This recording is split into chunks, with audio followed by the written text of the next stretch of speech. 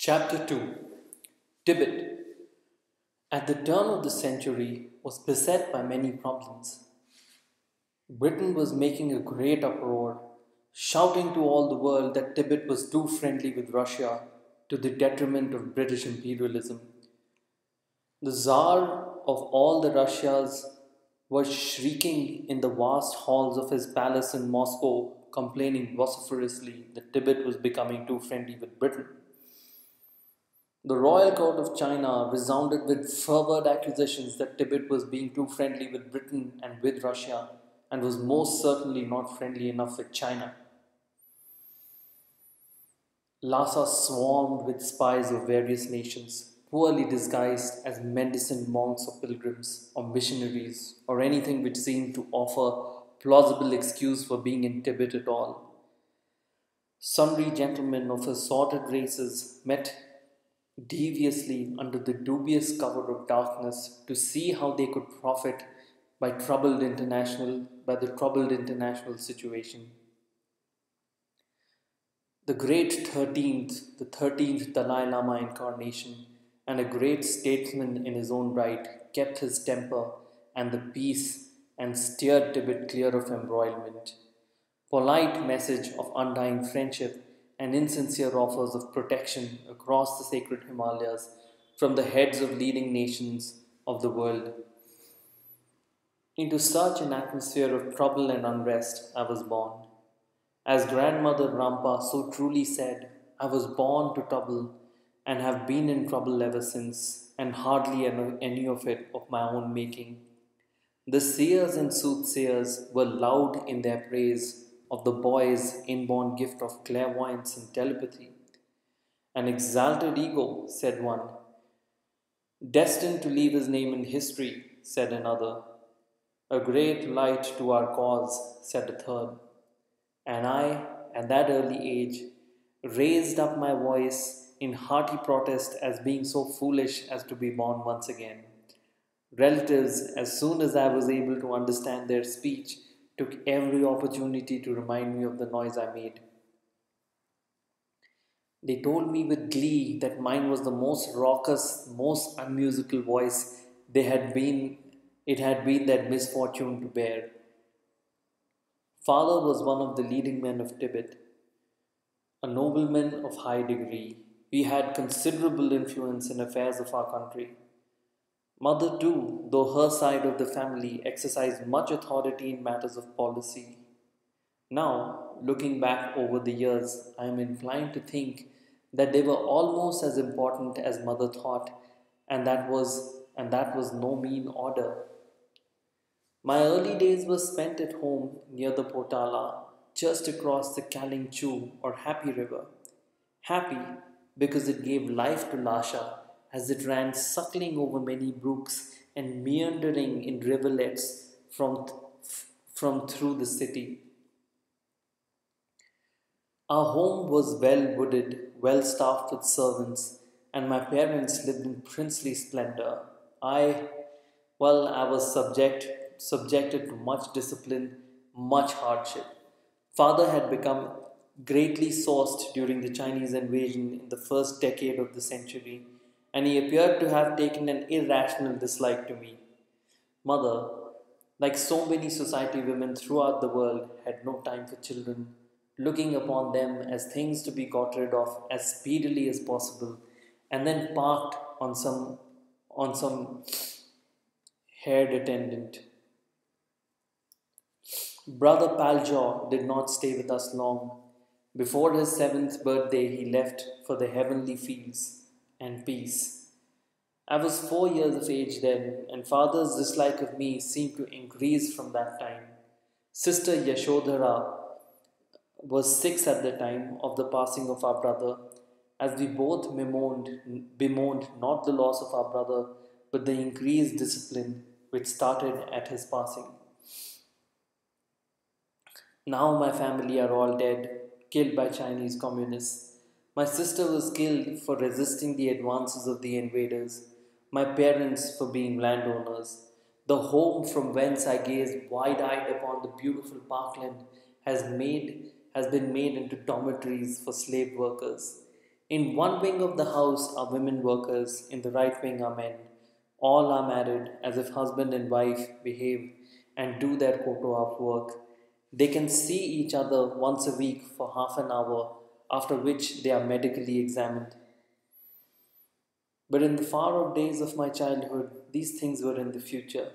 Something which was something which was known would happen, but which, like death at the end of one's own life, did not obtrude too much. The astrologers had indeed foretold these happenings, but we went about our daily life blissfully oblivious of the future. Just before I was 7 years of age, at the age when my brother left his life, there was a huge ceremonial party at which the state astrologer consulted their charts and determined what my future was going to be. Everyone who was anything was there. Many came uninvited by bribing servants to let them in. The crush was so thick that there was hardly room to move in our ample grounds.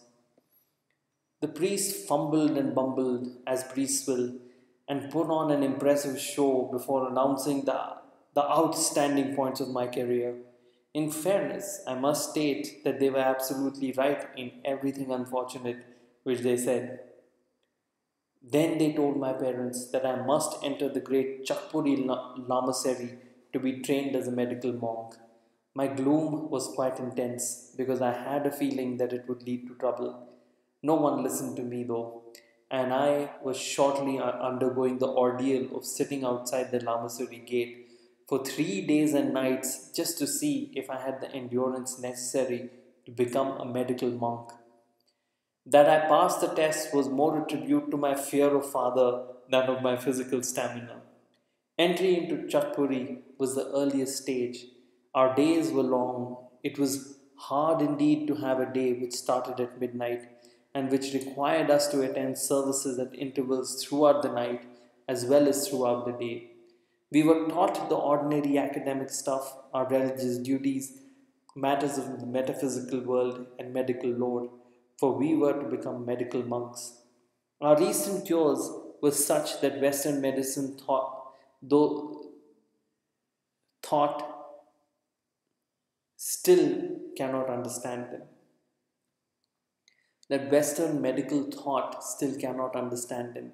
Yet, Western pharmaceuticals firms are trying hard to synthesize the potent ingredients which are in the herbs we used. Then the age old Eastern remedy, now artificially, and will be hailed as an example of Western achievement. Such is progress. When I was 8 years of age, I had an operation which opened my third eye, that special organ of clairvoyance which is moribund in most people because they deny its existence.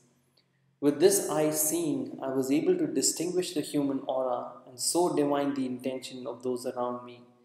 It was and is most entertaining to listen to the empty words of those who pretend friendship for self gain and truly have black murder in their heart.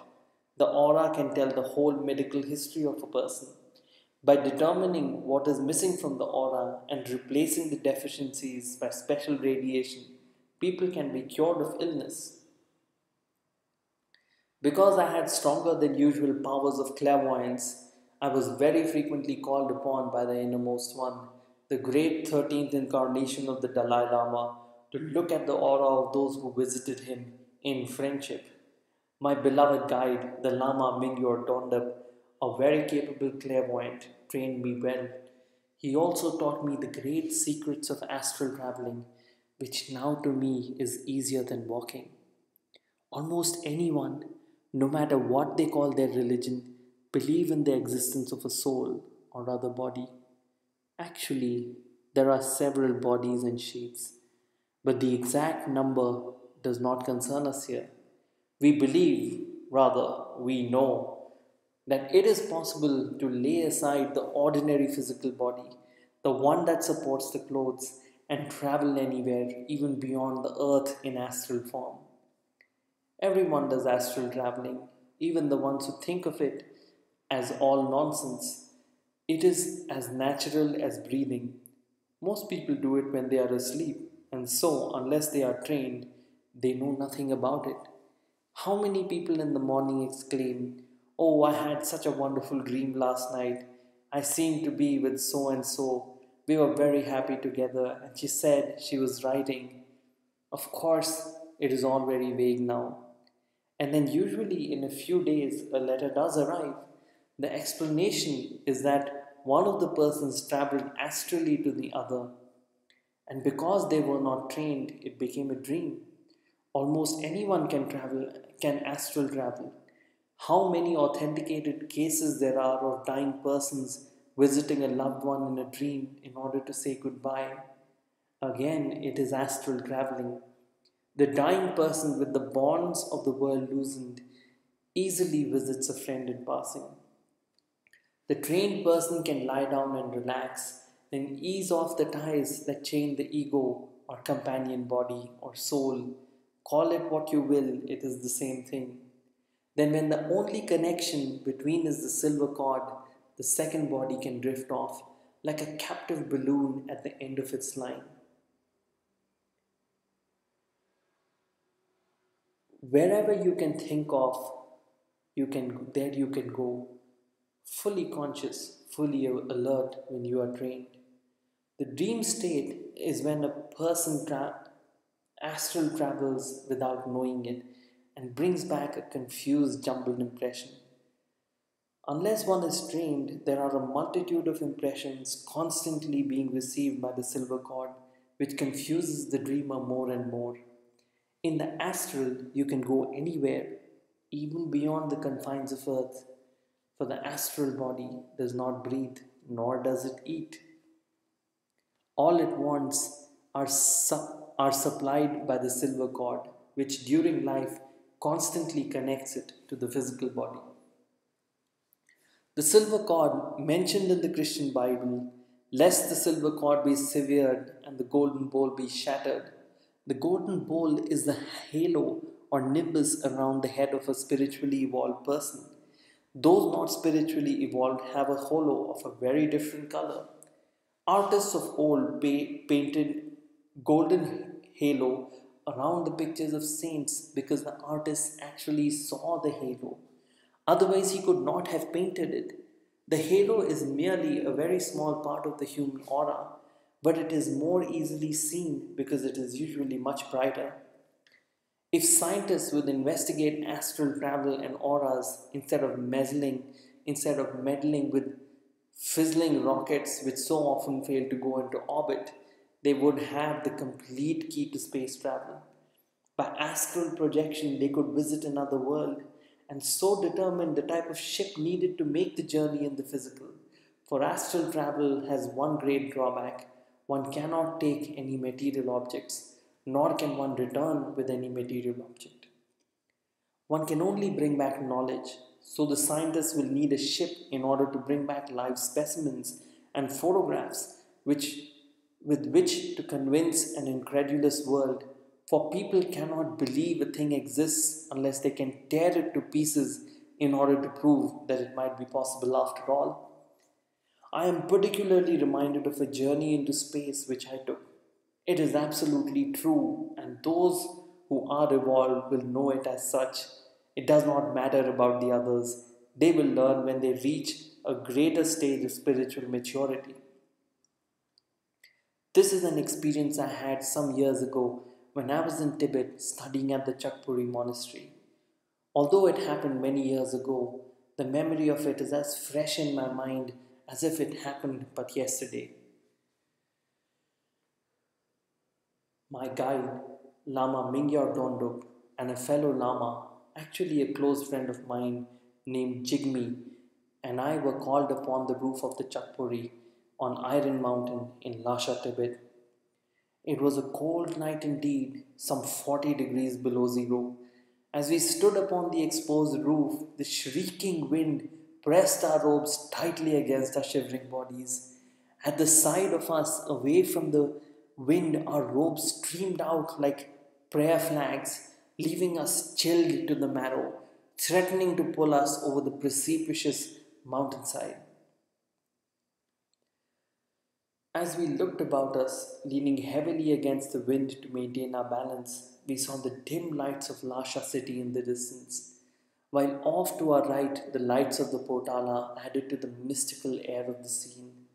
All the windows seemed to be adorned with gleaming butter lamps, and even though protected by the mighty walls, wavered and danced at the bidding of the wind.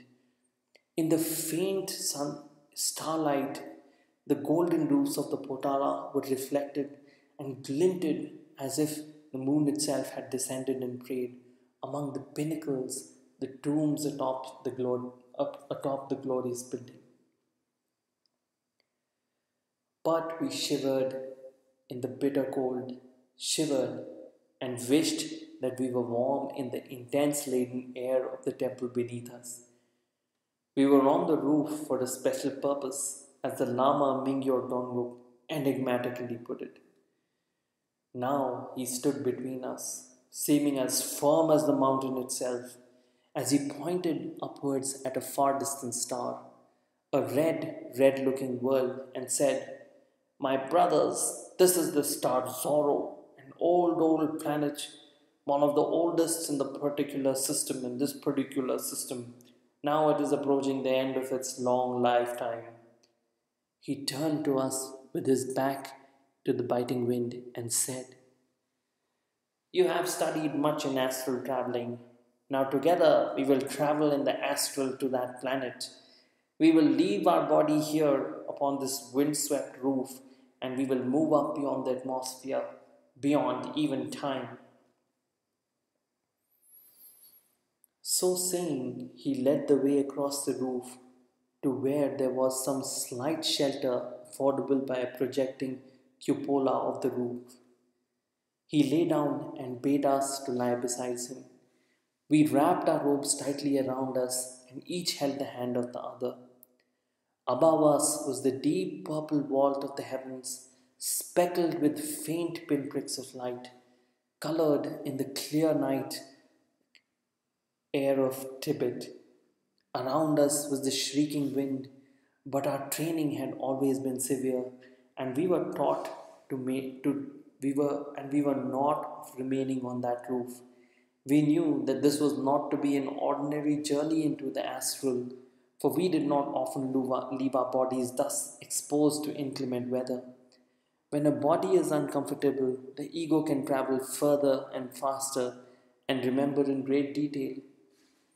Only for small transworld journeys does one relax and make the body comfortable. My guide said, "Now let us clasp our hands together and let us protect ourselves together beyond this earth. Let us project ourselves together beyond this earth. Keep with me and we will journey far and have unusual experiences this night." We lay back and breathed in the accepted pattern of astral traveling release. I was conscious of the wind screaming through the cords of the prayer flags which fluttered madly about us. Then all of a sudden there was a jerk, and I felt no more the biting fingers of the chill wind.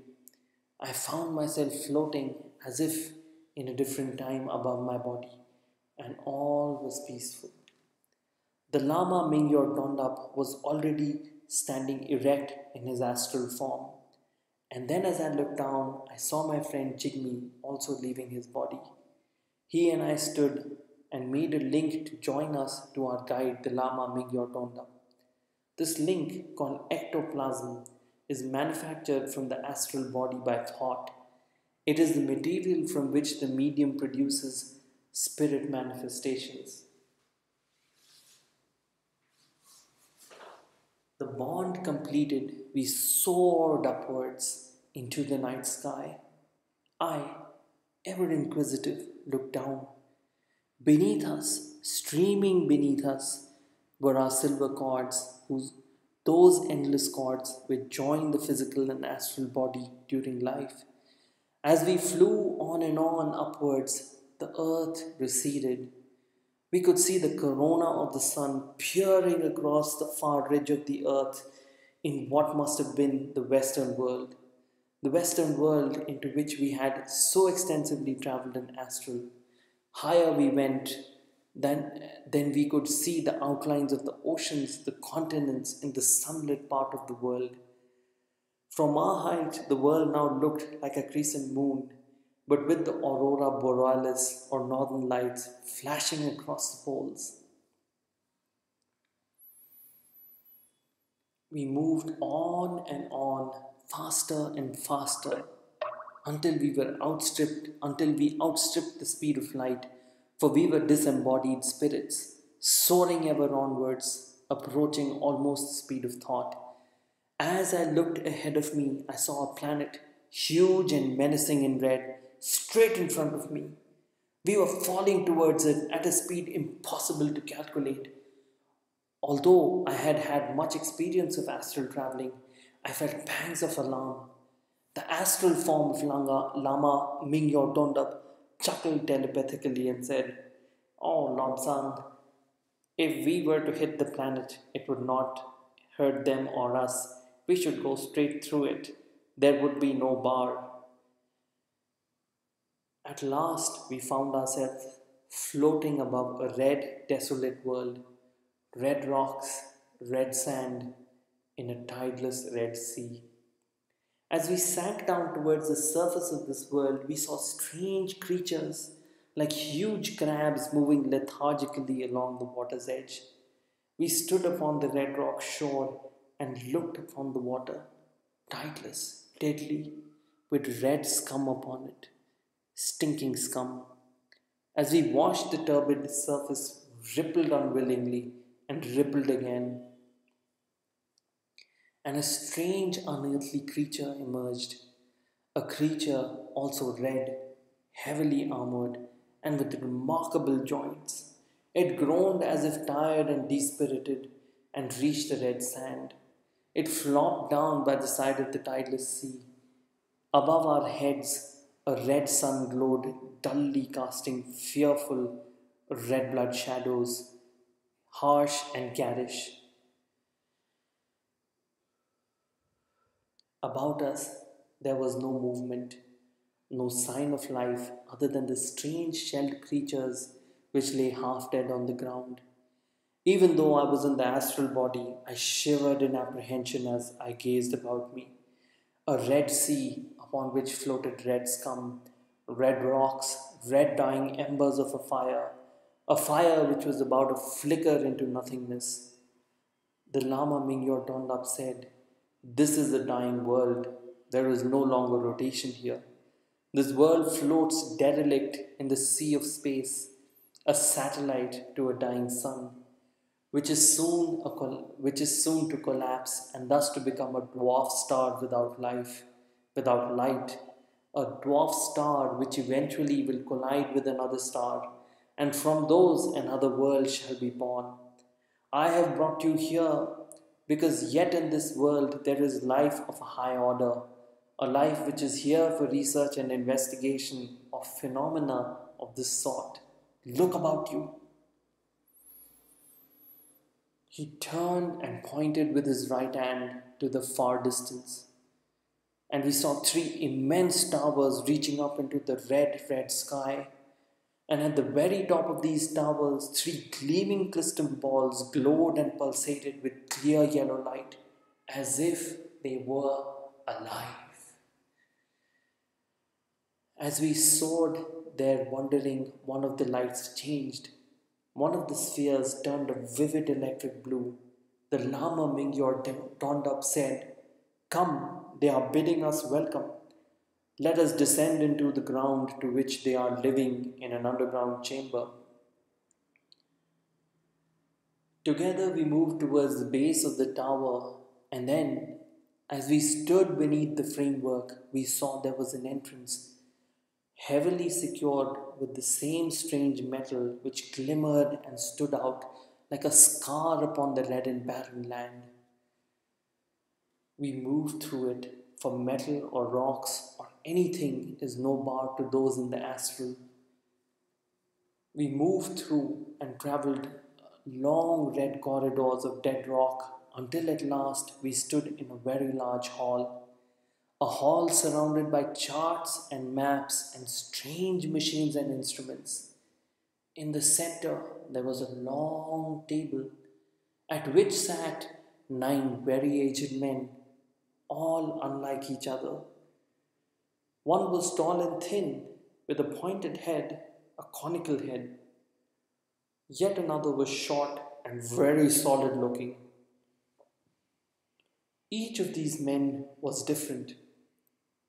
It was clear to us that each man was of a different planet, of a different race. Human? Well, perhaps humanoid would be a better word with which to describe them. They were all human, but some were more human than others. We became aware that all 9 were looking fixedly in our direction. Ah, said one telepathically, we have visitors from afar. We saw you land upon this, our research station, and we bid you welcome.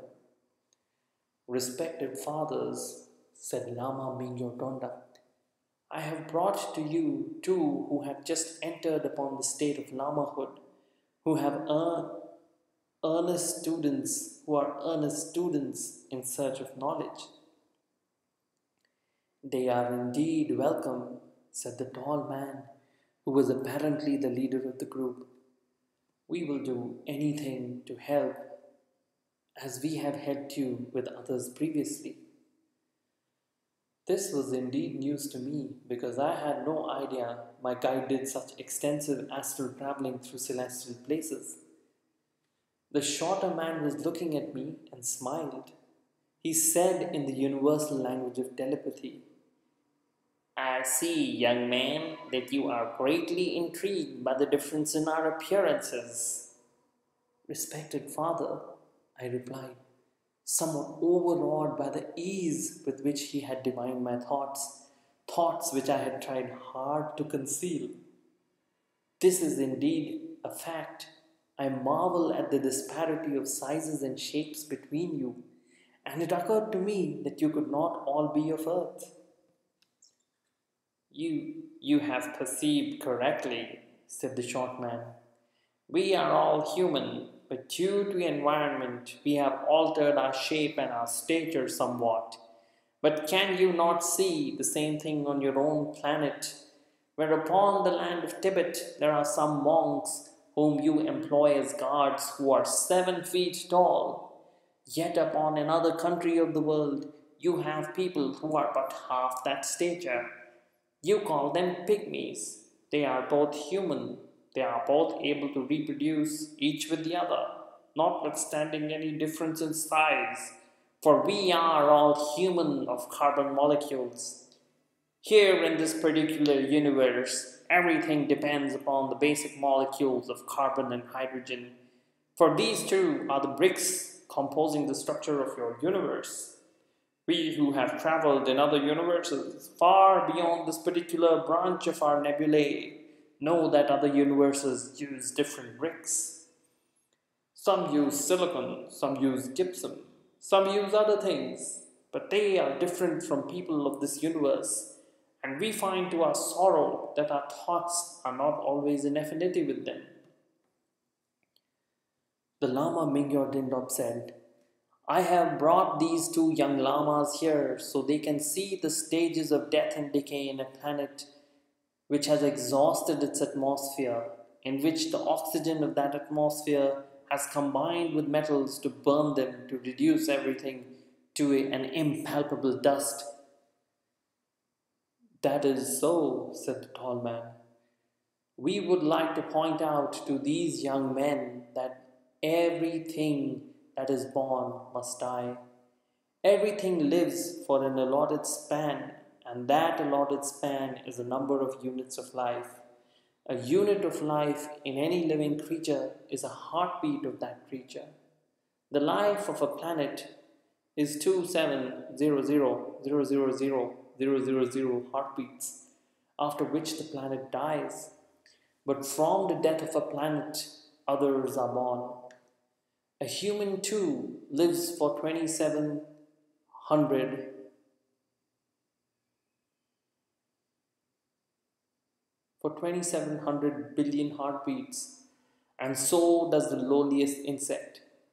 An insect which lives for but 24 hours has during that time had 27,000 billion heartbeats. A planet, they vary of course, but one planet may have one heartbeat in 27,000 years, and after that there will be a convulsion upon the world as it shakes itself ready for the next heartbeat. All life, then, he went on, has the same span, but some creatures live at rates different from those of others. Creatures upon the earth, the elephant, the tortoise, the ant, and the dog, they all live for the same number of heartbeats, but all have heartbeats differing at different speeds. And thus they may appear to live longer or live less. Jigme and I found this extremely enthralling, and it explained so much to us that we had perceived upon our native land of Tibet. We had heard in the Potala about the tortoise which lives for so many years, and about the insect which lived for but a summer's evening. Now we could see that their perceptions must have been speeded up to keep pace with their speeding hearts. The short man, who seemed to look upon us with considerable approval, said, "Yes, not only that, but many animals represent different functions of the body. The cow, for instance, as anyone can see, is merely a walking mammary gland. The giraffe is a neck. A dog, well, anyone knows what a dog is thinking of, sniffing the wind for news, as if his sight is so poor, and so a dog can be regarded as a nose. Other animals have several similar affinities to different parts of one's anatomy. The anteater of South America can be looked upon as a tongue. For this time, for this time we talked telepathically, learning many strange things, learning that the speed of thought as one does in the astral, learning with the speed of thought as one does in the astral. Then at last the Lama Mingyur stood up and said it was time to leave. Beneath us, as we returned, the golden roofs of the Potala gleamed in the frosty sunlight. Our bodies were stiff, heavy, and difficult to work with their half frozen joints. And so, we thought as we stumbled to our feet, another experience, another journey has ended. What next? A science at which we Tibetans excelled was healing by herbs. Always until now, Tibet has been shut off from foreigners, and our fauna and flora have never been explored by the foreigners. On the high plateaus grow strange plants. Kurer and the recently discovered mescaline, for instance, were known in Tibet several centuries ago. We could cure many of the afflictions of the Western world, but first the people of the Western world would have to have a little more faith. But most of the Westerners are mad anyway, so why bother? Every year, parties of us, those who had done best at their studies, went on herb gathering expeditions. Plants and pollen, roots and seed were carefully gathered, treated, and stroked in yak hide sacks. I loved the work and studied well. Now I find that the herbs I know so well cannot be obtained here. Eventually, I was considered fit to take the ceremony of the little death, which I wrote about in the third eye. By special ritual, I was placed in a state of cataleptic death far beneath the Potala, and I journeyed into the past along the Akashic records. I journeyed too to the lands of the earth, but let me write it as it felt to me then. The corridor in the living rock, hundreds of feet below the frozen earth, was dank, dank and dark, with darkness in the tomb itself. I moved along its length, drifting like smoke in the blackness. With increasing familiarity with the blackness, I perceived at first, indistinctly, the greenish phosphorescence of mouldering vegetation clinging to the rock walls. Occasionally, where the vegetation was most prolific and the light the brightest, I could catch a yellow gleam from the gold vein running the length of this rocky tunnel. I drifted along soundlessly, without consciousness of time, without thought of anything except that I might go further and further into the interior of the earth. But this was a day which was momentous for me, a day when I was returning from 3 days in the astral state. Time passed and I found myself deeper, deeper in the subterranean chamber in increasing blackness, a blackness which seemed a sound, a blackness which seemed to vibrate. In my imagination, I could picture the world above me, a world to which I was now returning. I could visualize the familiar scene now hidden by total darkness. I waited, poised in the air like a cloud of incense smoke in the temple. Gradually, so slowly that it was some time before I could even perceive it, a sound came down the corridor, the vaguest of sounds, but gradually swelling and increasing in intensity. The sound of chanting, the sound of silver bells and muffled shush shush of leather bound feet. At last, at long last, an eerie wavering light appeared, glistening along the walls of the tunnel. The sound was becoming larger now. I waited, poised above a black slab in the darkness. I waited. Gradually, oh, so gradually, so painfully, slowly, moving figures crept cautiously down the tunnels towards me. As they came closer, I saw that they were the yellow robed monks bearing aloft glaring torches, precious torches from the temple above, with rare resin wood and incense sticks bound together, giving a fragrant scent to drive away the odors of death and decay, bright lights to dim and make invisible the evil glow of the rank vegetation.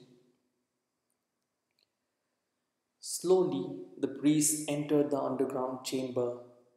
Two moved to each of the walls near the entrance and fumbled on rocky ledges. Then, one after the other, flickering butter lamps sprang into life. Now the chamber was more illuminated, and I could tell about me once again and see it had not seen for 3 days. I had not seen for 3 days. The priests stood above me and, and saw me not. They stood around a stone tomb resting in the center of the chamber. The chanting increased and the ringing of silver bells too. At last, at a signal given by an old man, six monks stepped and, panting and grunting, lifted the stone lid off the coffin. Inside, as I looked down, I saw my own body, a body clad in the robes of a priest of the Lama class. The monks were chanting louder now, singing, O spirits of the visiting Lama, wandering the face of the world above, return to this the third day has come and is about to pass. A first stick of incense is lit to recall the spirit of the visiting Lama. A monk stood forth and lit a stick of sweet smelling incense, red in color, and then took another from a box as the priest chanted. O the spirits of the visiting Lama, returning here to us, hasten for the hour of your awakening draws nigh. A second stick of incense is lit to hasten your return. As the monk solemnly drew a stick of incense from the box, the priest recited, O the spirit of the visiting Lama, we await to reanimate and nourish your earthly body. Speed you on your way, for the hour is at hand, and with your return here, another grade in your education will have been passed. A third set of incenses list is lit at the calling of returning. As the smoke swirled lazily upwards, engulfing my astral form, I shivered in dread. It was as if invisible hands were drawing me, as if hands were drawing on my silver cord, drawing me down, reeling me in, forcing me into that cold, lifeless body. I felt the coldness of death. I felt shivering in my limbs. I felt my astral sight grow dim, and then great grasp wrecked my body, which trembled uncontrollably. High priest bent down into the stone dome, lifted my head and my shoulders, and forced something bitter between my tightly clenched jaws. Ugh, I thought, back in the confined body again, back in the confining body. It seemed as if fire was coursing through my veins, veins which had been dormant for 3 days. Gradually, the priest eased me out of the tomb, supporting me, lifting me, keeping me on my feet, walking me around in the stone chambers, kneeling before me, prostrating themselves at my feet, reciting their mantras, saying their prayers, and lighting their sticks of incense. They forced nourishment into me, washed me and dried me, and changed my robes. With consciousness returning into the body, for some strange reason my thoughts wandered back to the time, 3 days before, when a similar occurrence had taken place. Then I had been laid down in this self-same stone coffin. One by one the lamas had looked at me. Then they had put the lid upon the stone coffin and exhausted the sticks of incense. Solemnly they had departed up the stone corridor, bearing their lights with them, while I lay quiet, a little frightened in the stone tomb. Frightened in spite of all my training, frightened in spite of knowing what was to happen. I had been long in the darkness, in the silence of death. Silence. No, for my perceptions had been trained and was so acute that I could hear their breathing, sounds of life diminishing as they went away. I could hear the shuffling of their feet growing fainter and fainter, and then darkness, silence, and stillness, and nothingness. Death itself could not be worse than this, I thought. Time crawled endlessly as I lay there, becoming colder and colder. All of a sudden, the world exploded as in a golden flame, and I left the confines of the body. I left the blackness of the stone tomb and the underground chamber. I forced my way through the earth, the ice-bound earth, and into the pure air, far away above the towering Himalayas, far out over the lands and oceans, far away to the ends of the earth with the speed of thought. I wandered alone, ethereal, ghost like in the astral, seeking out the places and palaces of earth, gaining education by watching others. I, not even the most secret vaults were sealed to me, for I could wander as free as a thought to enter the council chambers of the world. The leaders of all land passed before me in constant panorama, their thoughts naked to my probing eyes. And now, I thought, as dizzily I stumbled to my feet supported by the lamas.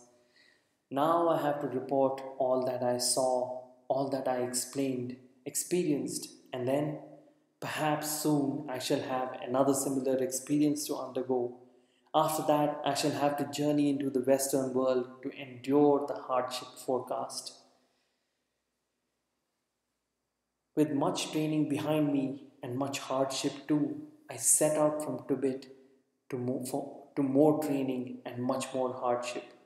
As I looked back before crossing the Himalayas, I saw the early rays of the sun peeling over the mountain ranges, touching the golden roofs of the sacred buildings and turning them into visions of breathtaking delight. The valley of Lasha seemed still asleep, and even the prayer flags nodded drowsily at their mast. By the Pargo Kaling, I could just discern a yak train, the traders, early risers like me, set out for India while I turned towards Chongqing. Over the mountain ranges we went, taking the paths trodden by the traders, bringing tea into Tibet, bricks of tea from China, tea with which sampa was one of the staple foods eaten by Tibetans. In 1927, it was when we left Lhasa and made our way to Chotang, a little town on the river Brahmaputra. On we went to Canting, down into the lowlands, through lush forests, through valleys streaming with dank vegetation, as we went suffering with our breathing, because we, all of us, were used to breathing air only at 15,000 feet or higher. The lowlands with their heavy atmosphere pressing upon us, depressing our spirits, compressing our lungs, making us feel that we were drowning in air. On we went day after day until after 1,000 miles or more we reached the outskirt of the Chinese city of Chongqing. Encamped for the night, our last night together, for on the morrow my companions would set off on return journey to our beloved Nasha. Encamped together, we talked mournfully. It distressed me considerably that my comrades, my retainers, were already treating me as a dead person to the world, as a person condemned to live in the lowland cities. And so on the morrow, I went to the University of Chungking, a university where almost all professors, almost all the staff worked hard to ensure the success of the students, to help in any way possible, and only the very minute minority were difficult or uncooperative or suffered from xenophobia. In Chongqing, I studied to be a surgeon and a physician. I studied also to be an air pilot, for my life was mapped out, foretold in minute details, and I knew, as proved to be the case, that later I would do much in the air and in medicine. But in Chongqing, there was still only the mutterings of war to come, and most of the people in this, an ancient and modern city combined, lived day by day, enjoying their ordinary happiness, doing their ordinary tasks. This was my first visit into the physical of one of the major cities. My first visit, in fact, to any city outside Lhasa. Although in the astral form I had visited most of the great cities of the world, as anyone can if they will practice, for there is nothing difficult, nothing magical in the astral. It is as easy as walking, easier than riding a bicycle, because on a bicycle one has to balance.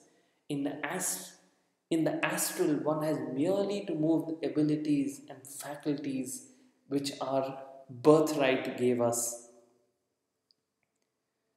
While I was still studying in the University of Chungking, I was summoned back to Lhasa because the 13th Dalai Lama was about to die. I arrived there and took part in the ceremonies which followed his death. And then, after attending to various business in Lhasa, I again returned to Chungking.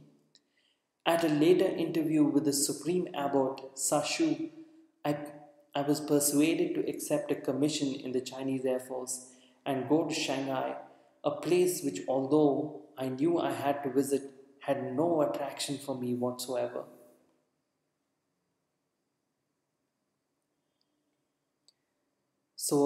So once again, I was uprooted and made my way to another home.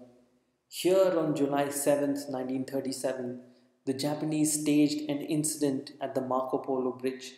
This was an actual starting point of the China Japanese War, and it made things very difficult for us indeed.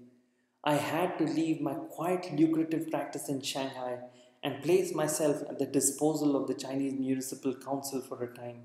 But afterwards, I devoted all my time to mercy flying for the Chinese forces. I and others flew to places where there was a great need for urgent surgery. We flew in old aircraft which were actually condemned for anything else, but which were considered good enough for those who were not fighting but patching up bodies. I was captured by the Japanese after being shot down, and they treated me quite roughly. I did not look like a Chinaman. They did not quite know what I looked like. And so, because of my uniform, because of my rank, they were thoroughly unpleasant. I managed to escape and made my way back to the Chinese forts in the hope of continuing with my work. First, I was sent to Chungking to have a change of scene before returning to active duty. Chungking was then a different place from the Chungking which I had known before. The buildings were new, or rather, some of the old buildings had now fronts because the place had been bombed. The place was absolutely crowded, and all types of businesses from the major cities of China were now congregating in Chungking in the hope of escaping the devastation of war which was raging elsewhere. After recovering somewhat, I was sent down to the coast under the command of General Yo. I was appointed as medical officer in charge of the hospital, but the hospital was merely a collection of paddy fields which were thoroughly waterlogged. The Japanese soon came along and captured us and killed all those patients who were unable to rise and walk. I was taken off again and treated remarkably badly because the Japanese recognized me as one who had escaped before, and they really did not like people who escape. After some time, I was sent to be prison medical officer in charge of a prison camp for women of all nationalities. There, due to my specialized training in herbs, I was able to make the best use of natural resources of the camp to treat patients who otherwise would have been denied all medication. The Japanese thought that I was doing too much for the prisoners and not letting them die enough, so they sent me to a prison camp in Japan, a camp which they said was for terrorists. I was herded across the Sea of Japan in a lanky ship, and we were very badly treated indeed. I was badly tortured by them, and their continual torture gave me pneumonia. They did not want me to die, and so, in their way, they looked after me and gave me treatment. When I was recovering, I did not let the Japanese know how well I was recovering. The earth shook. I thought it was an earthquake. And then I looked out of the window and found that the Japanese were running in terror, and all the sky turned red. It looked as if the sun was obscured. Although I did not know it, that was the atom bomb of Hiroshima, the day of the first bomb on October 6, 1945. The Japanese had no more time for me. They needed all their time to look after themselves, I thought, and so I managed to pick up a uniform, a cap, a pair of heavy sandals. Then I trotted out into the open air through the narrow, unguarded doorway and managed to make my way down to the shore where I found a fishing boat. Apparently, the owner had fled in terror as the bomb dropped, for he was nowhere in sight. The boat idly rocked at its mooring. In the bottom, there were a few pieces of stale fish, already starting to give off the odor of decay. There was a discarded can nearby which had slate water in it, drinkable but only just. I managed to hack away the flimsy rope holding the boat to the shore and cast off. The wind filled out the ragged sails when I managed to hoist it hours later, and the boat headed out into the unknown. The effort was too much for me. I just toppled to the bottom in a dead faint. A long time after, how long I cannot say, I can only judge the passage of time by the state of decomposition of the fish. I awakened to the dimness of a dawn. The boat was racing on, the little waves breaking over the bows. I was too ill with pneumonia to bail, and so I just had to lie with my shoulders and the bottom of my body in salt water, and in all the refuse which swilled about. Later in the day, the sun came out with blinding power. I felt as if my brains were being boiled in my head, as if my eyes were being burnt out. I felt as if my tongue were growing to the size of my arm, dry, aching.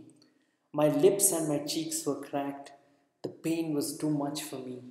I felt that my lungs were bursting again, and I knew that once more pneumonia had attacked both lungs. The light of the day faded from me, and I sank back into the bilge water, unconscious. Time had no meaning.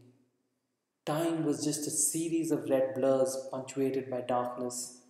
Pain raged through me, and I hovered at the border between life and death. Suddenly, there was a violent jolt and the screeching of pebbles underneath the kneel. The mast swayed as if it would snap, and the tattered rag of a sail fluttered madly in the stir breeze. I slid forward in the bottom of the boat, unconscious among the stinking, swirling water. Gee, Hank, there's a goon in the bottom of the boat. Sure looks like a stiff to me. The nasal voice roused me in a flicker of consciousness. I lay there unable to move, unable to show that I was still alive. What's the matter with you? Straight off the corpse. We want the boat, don't we? Give me a hand. We toss him out. Heavy footsteps rocked the boat and threatened to crush my head. Man, oh man, said the first voice. That poor guy, he sure took a beating from exposure. Maybe he's still breathing, Hank. What do you think? Ah, stop belly aging. He's as good as dead. Toss him out. We got no time to waste. Strong, harsh hands grabbed me by the feet and head. I was swung once, twice, and then let go. I sailed over the side of the boat to fall with a bone rattling crash onto a pebble and sand beach. Without a backward glance, the two men heaved and strained at the stranded boat. Grunting and cursing, they labored, throwing aside small rocks and stones. At last, the boat broke free. With a grunting scrunch floated slowly backwards into the water. In a panic, and for some reason unknown to me, the two men scrambled frenzied aboard and went off in a series of clumsy tacks. The sun blazed on. Small creatures in the sand bit me, and I suffered the tortures of the damned. Gradually, the day wore out, until at last the sun set, blood red and threatening. Water lapped at my feet, crept up to my knees, higher. With stupendous effort, I crawled a few feet, digging my elbows into the sand, wriggling, struggling, then oblivion. Hours later, or it may have been days, I awakened to find sunlight streaming in upon me. Shakily, I turned my head and looked about. The surroundings were wholly unfamiliar. I was in a small one room cottage with sea sparkling and glistening in the distance. As I turned my head, I saw an old Buddhist priest watching me. He smiled and came towards me, sitting on the floor by my side. Haltingly and with considerable difficulty, we conversed. Our languages were similar but not identical, and with much effort, substituting and repeating words, we discussed the position. For some time, the priest said, I have known that I would have a visitor of some eminence, one who had a great task in life. Although old, I had lingered on until my task was completed. The room was very poor, very clean, and the old priest was oblivious on the verge of starvation. He was emaciated, and his hands shook with the weakness of age. His faded ancient robe was patterned with neat stitches where he had repaired the ravages of age and accident. We saw you thrown from the boat, he said. For long we thought you were dead, and you could not get to the beach to make sure because of marauding bandits.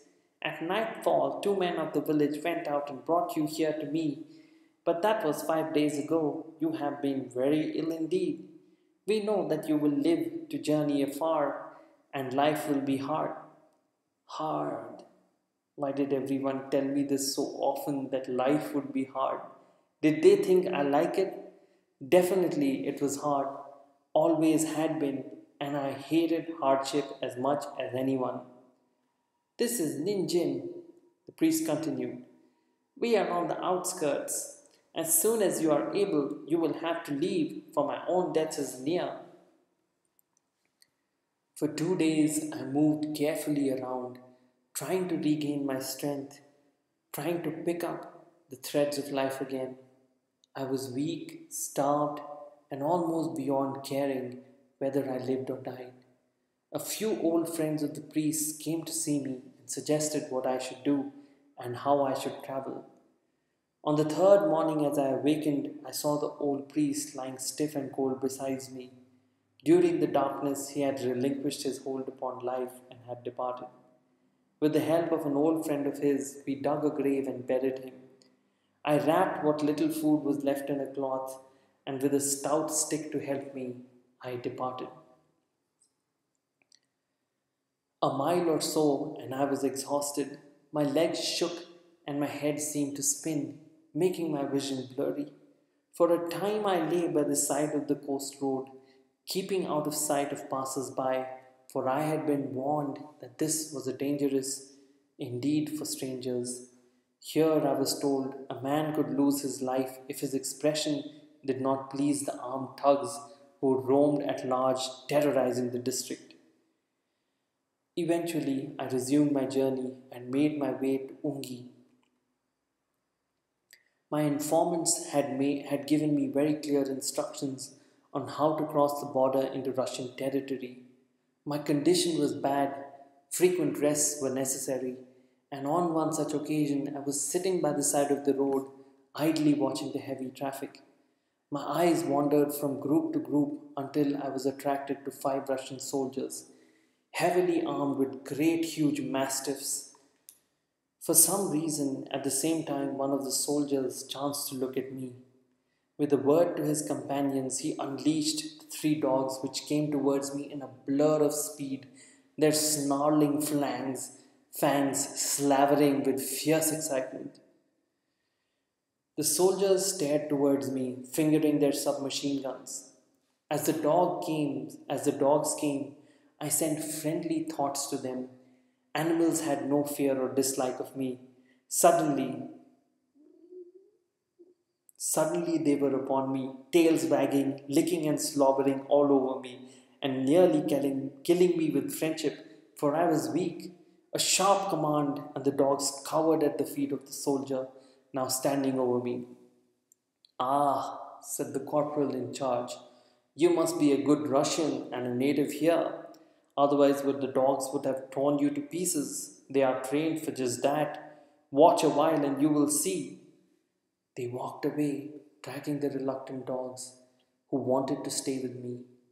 A few minutes later, the dogs leapt urgently to their feet and dashed off to the undergrowth on the side of the road. There were horrible screams, suddenly choked off by frothy blabbing. A rustling behind me, and as I turned, a bloody hand, bitten off at the wrist, was dropped at my feet while the dog stood there wagging his tail. Comrade, said the corporal, strolling over, you must be loyal indeed for Serge to do that. We are going to our base in Kraskino. You are on the move. Do you want to ride that far with 5 dead bodies? Yes, comrade corporal, I should be very much obliged, I replied. Leading the way, with the dogs walking beside me, wagging their tails, he took me to a half-track vehicle with a trailer attached.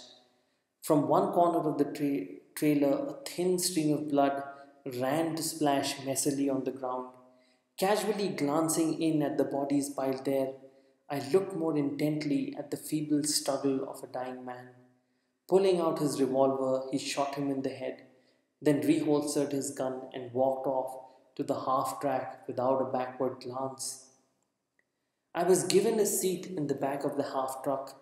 The soldiers were in a good mood, boasting that no foreigner ever crossed the border when they were on duty, telling me that their platoon held the Red Star Award for competency. I told them that I was making my way to Vladivostok to see the great city for the first time and hoping I would have no difficulty with the language. "Ah," coughed the corporal, "we have a snappy truck going there tomorrow, taking these dogs for a rest because with too much human blood they get too savage so that even we cannot handle them. You have a way with them. Look after them for us and we will take you to Vladi tomorrow. You understand us? You will be understood everywhere in this district. This is not Moscow." So, So I, a confirmed hater of communism, spent the night as a guest of the soldiers of the Russian frontier patrol. Wine, women, and song were offered to me, but I pleaded age and ill health. With a good plain meal inside me, the best for a long, long time, I went to bed on the floor and slept with an untroubled conscience. In the morning, we set out for Vladivostok. The corporal, one other rank, three dogs, and me. And so, through the friendship of fierce animals, I got to Vladivostok without trouble, without walking, and with good food inside me. So, here ends chapter 2.